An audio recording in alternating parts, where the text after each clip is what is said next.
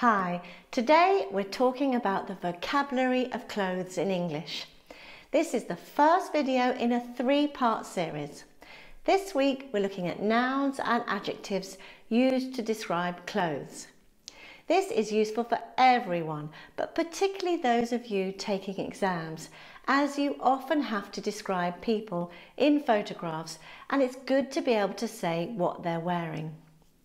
Next week, we will be looking at the verbs associated with clothes, particularly the phrasal verbs. And then in the final week, we'll look at the idioms using clothes. So let's get started. First up, pronunciation.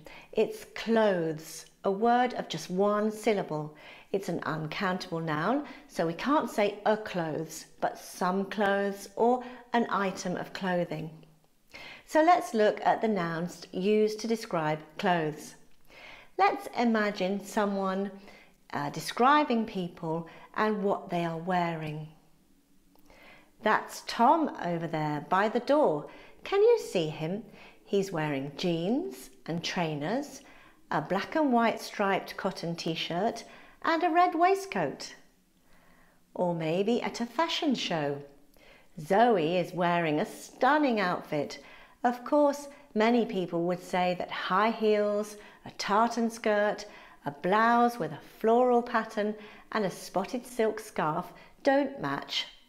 That is, they don't look good together, but these items are this season's must-have item of clothing. They are so fashionable.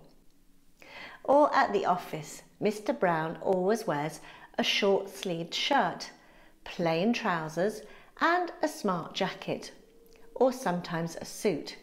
He's always well dressed. This means that he's always wearing smart clothes. At home, Jenny hangs around the house in an old, unfashionable pleated skirt. This means the fabric is folded, so the cloth is in folds. A sweatshirt or a hoodie and a pair of her granny's old slippers. Or on the beach, Bob is wearing a baggy pair of shorts with a horrible floral pattern. Baggy is used for clothes that are loose, not tight, and you have a lot of room in them. It's held up with a belt and a sleeveless t-shirt. The sleeve is the material that covers the arms, so sleeveless means that there's no material over the arms. This is a sleeveless top. A pair of sandals with long black socks and a cap to protect his head from the sun. He looks a sight. This means he looks awful in his clothes. Or maybe it's parents' advice on a cold day. Make sure you wear warm clothes, Tony. You'll need a thick woolen jumper. Note here that in American English, it is spelt with just one L. Your Wellingtons, often shortened to wellies, those corduroys, and your brother's old overcoat. Oh, and don't forget your scarf, the checked one.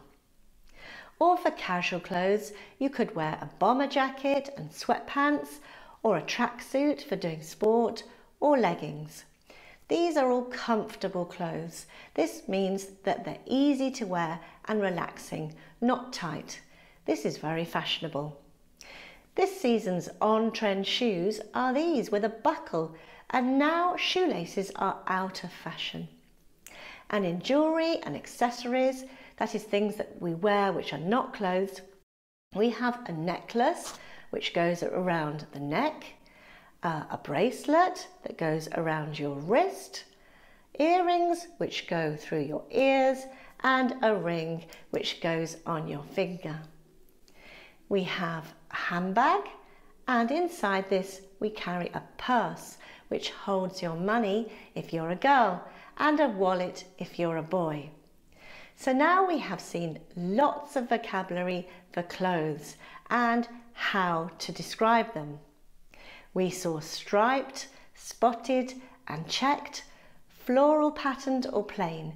We saw materials such as wool, silk or cotton, and lots of adjectives to describe these items of clothing. I hope that helps you feel more confident describing clothes in English. So that's it for today. Remember to like this video if you found it useful, share it with your friends and colleagues learning English, and please remember to subscribe to my channel so as not to miss out on any new English language videos. And watch out for next week when we continue talking about clothes in English, and we'll be looking at the verbs to do with clothes. So bye bye for now, and thank you for watching.